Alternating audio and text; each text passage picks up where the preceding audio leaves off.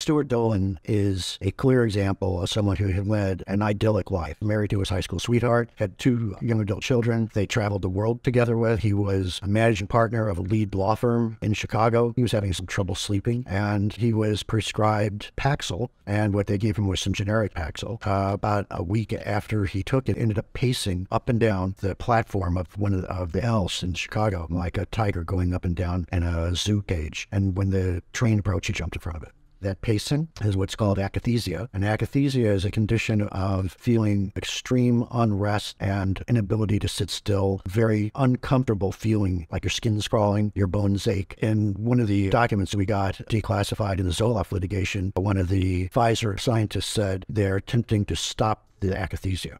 That death is a welcome alternative.